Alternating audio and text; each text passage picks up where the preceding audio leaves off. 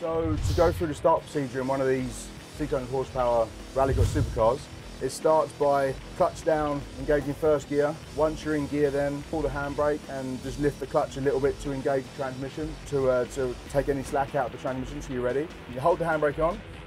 On the steering wheel you have a launch control button. You hold the button down and then you go full throttle. So basically it looks like clutch down in first gear, handbrake up, button on, full throttle, and then just let go of everything when the lights go, apart from the throttle. Stay full throttle, otherwise don't go anywhere.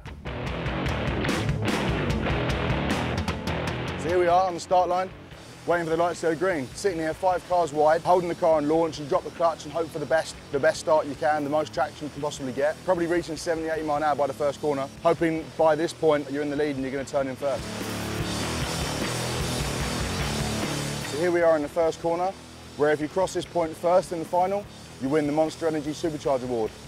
And statistics show so far this year, if you cross this point first, you're more than likely going to win the race.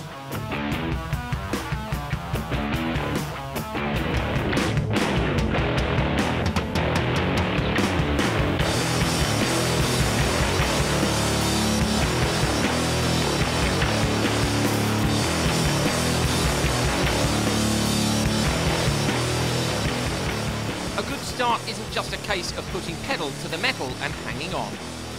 It's an art form that needs to be mastered, and for those who do master it, victory could be in their sights from the very off.